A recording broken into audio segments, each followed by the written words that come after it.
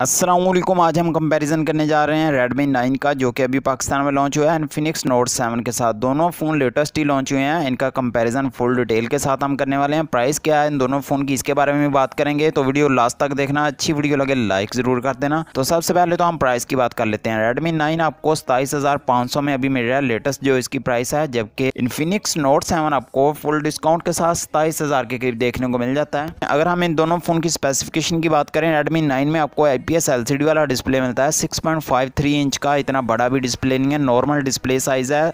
Full HD resolution भी आपको इधर मिल जाती है 1080 पिक्सल में, और 395 ppi डेंसिटी मिल जाती है। कॉर्निंग गोरिल्ला ग्लास 3 की सपोर्ट भी है। 14 हर्ट्ज तक ब्राइटनेस इंक्रीज कर सकते। इस वाले डिस्प्ले में आप Infinix Note 7 में आपको 6.95 इंच का बड़ा डिस्प्ले मिलता है IPS LCD वाला, और 720 पिक्सल के साथ HD रेजोल्यूशन मिलती है, और 258 ppi डेंसिटी मिल जाती है, और कॉर्निंग गोरिल्ला ग्लास की सपोर्ट भी है, जो कि कंफर्म नहीं है। काफ़ी ज़्यादा चीज़ें कंफर्म ही नहीं करता इन्फिनिक्स। तो डिस्प्ले के मामले में Redmi 9 ज़्यादा अच्छा होने वाला है। इधर आपको ब्राइटनेस भी काफ़ी इंक्रीज़ करने का ऑप्शन मिल जाता है, जबकि Note 7 का डिस्प्ले इतना ब्राइट ही नहीं है, थोड़ा आपको इशू देखने को मिल जाता है सनलाइट के अंदर खास तौर पर। दोनों फ़ोन में आपको Android 10 की सपोर्ट मिल जाती है। अगर हम चिपसेट की बात करें तो 19-20 का फ़र्क है। Redmi 9 में आपको MediaTek का G80 वाला चिपसेट मिल जाता है, जिसमें ऑक्टा कोर का CPU आपको दिया गया 2.0 GHz के साथ। दोनों में सेम कोर्स हैं, A75 और A55 वाले, और माली का G52 MC2 वाला GPU मिल जाता है, जो कि दोनों में ही सेम है। अगर हम Infinix Note 7 की बात करें, इसमें MediaTek का G70 वाला चिपसेट है। दोनों ही चिपसेट 12 नैनोमीटर टेक्नोलॉजी पर बेस्ड हैं। इसमें भी आपको ऑक्टा कोर का CPU मिलता है 2.0 GHz के साथ।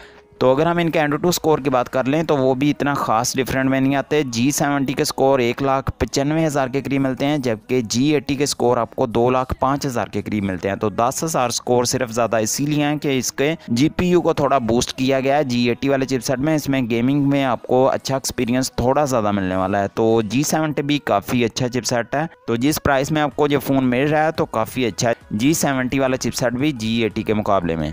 तो G80 थोड़ा ज़्यादा अच्छा हो जाता है। तो अगर हम दोनों में रैम और स्टोरेज की बात करें, Redmi 9 में आपको 4GB रैम और 64GB स्टोरेज के साथ एक ही वेरिएंट मिलता है, जिसमें LPDDR4X वाली आपको रैम मिल जाती है, और eMMC 5.1 वाली स्टोरेज टाइप है। ये स्टोरेज टाइप दोनों में सेम है। Infinix Note 7 में आपको 6GB रैम मिलती है, 128GB की स्टोरेज है। तो अगर आप ज़्यादा रैम और स्टोरेज वाला फ़ोन लेना चाहते हैं तो Infinix Note 7 बेस्ट ऑप्शन है। इसमें आपको कंफर्म नहीं है रैम टाइप कौन सी दी गई है, जो कि LPDDR4 भी हो सकती है। Redmi 9 ने तो कंफर्म किया हुआ है, लेकिन Note 7 ने कहीं भी कंफर्म नहीं किया कि इसमें रैम कौन सी यूज़ की गई है। 6GB रैम का फ़ायदा इसलिए होता अगर आपको LPDDR4X वाली रैम मिलती। तो ये अगर ये 4X वाली रैम यूज़ करता तो इसने कंफर्म ज़रूर करना था, जैसे इसने चिपसेट को कंफर्म किया है G70 वाले को। अगर हम कैमरा की बात करें, Redmi 9 में 4 ही कैमरे आपको मिलते हैं। 13 मेगापिक्सल का मेन है, 8 मेगापिक्सल का अल्ट्रा वाइड है, 5 का मैक्रो, 2 का डेप्थ सेंसर है। जबकि Infinix Note 7 में 48 मेगापिक्सल का आपको कैमरा दिया गया है 1.8 अपर्चर के साथ, और बाकी के 2-2 मेगापिक्सल के कैमरे हैं, जो कि मैक्रो डेप्थ और लो लाइट सेंसर है। तो Infinix के फ़ोन में ज़्यादा मेगापिक्सल का आपको कैमरा मिल जाता है। इसमें परफॉर्मेंस भी आपको काफ़ी कमाल की मिलती है। स्लो मोशन का ऑप्शन भी है इसके कैमरा में। फ्रंट पे आपको 8 मेगापिक्सल का कैमरा मिलता है Redmi 9 में, 16 मेगापिक्सल का कैमरा मिलता है Infinix Note 7 में। टाइप C आपको देखने को मिल जाती है Redmi 9 में USB 2.0 के साथ, जो कि काफ़ी अच्छा ऑप्शन है। लेटेस्ट टेक्नोलॉजी यूज़ की है। Infinix Note 7 में आपको मैक्रो USB वाला चार्जर मिलता है। दोनों की फास्ट चार्जिंग सेम है, 18 वाट की। फिंगरप्रिंट स्कैनर Redmi 9 में आपको बैक पे मिलता है, जबकि Infinix Note 7 में साइड वाले बटन में आपको दिया गया है। 5020 mAh की बैटरी आपको Redmi 9 में मिलती है 18 वाट की फास्ट चार्जिंग के साथ। Infinix Note 7 में 5000 mAh की बैटरी है 18 वाट की सेम फास्ट चार्जिंग के साथ।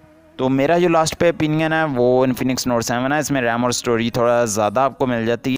डिस्प्ले भी काफ़ी बड़ा है, लेकिन Redmi 9 भी अपनी जगह काफ़ी अच्छा फ़ोन है। इसमें आपको जो फीचर हैं वो सब कंफर्म्ड हैं, लेकिन Infinix Note 7 के कुछ फीचर कंफर्म नहीं है। लेकिन परफॉर्मेंस आपको कैमरा की भी काफ़ी कमाल की मिल जाती है, और गेमिंग के लिए भी आप अच्छी गेमिंग कर सकते हैं इस फ़ोन के अंदर। तो Infinix Note 7 भी अच्छा है। Redmi 9 अगर आप ले लेते हैं तो कोई डाउट नहीं है, आपको पछतावा नहीं होना चाहिए। ये भी फ़ोन काफ़ी अच्छा है। इसमें आपको रैम 4GB मिल जाती है, और डिस्प्ले फुल HD वाला मिलता है। तो ये थी दोस्तों आज की वीडियो अच्छी लगी हो लाइक करना, चैनल पर नहीं तो सब्सक्राइब, ऑल नोटिफिकेशन पे क्लिक कर लेना। मिलता है नेक्स्ट वीडियो में। अल्लाह हाफिज़।